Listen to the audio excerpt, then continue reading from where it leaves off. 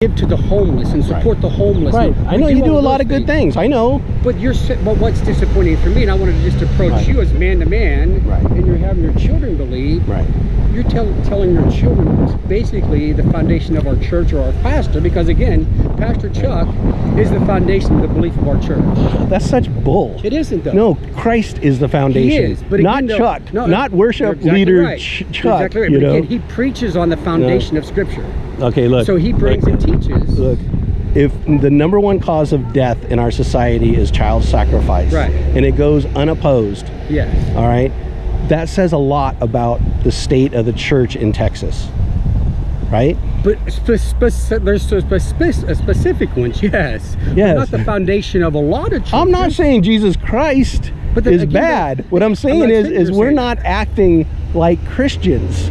We are not, because we would oppose it. But again, you're saying that about our pastor. And yeah, again, I am saying it about your pastor. The pastor is the foundation as he preaches the gospel. He is not. He is not. Jesus Christ is. You're still missing the mark. He is.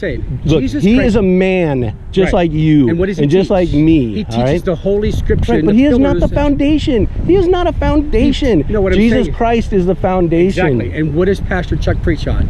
We preach on the foundation of Jesus Christ and the pillars of our church. And the #1 cause of death because of their inaction, in other words, having a correct moral opinion but not taking any correct moral action, child sacrifice is legal. How do you know he's not doing that? Because when those bills come up, he doesn't show up. He doesn't send people. There's not a message from the pulpit. There's nothing. When there's a chance to make it illegal, he falls dead silent.